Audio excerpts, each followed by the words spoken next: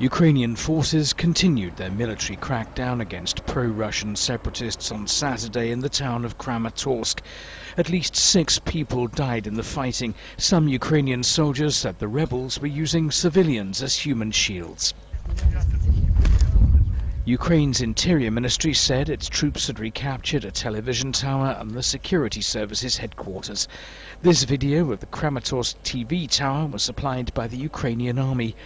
Russia's foreign minister says the US should use its influence with Kiev to halt the military crackdown.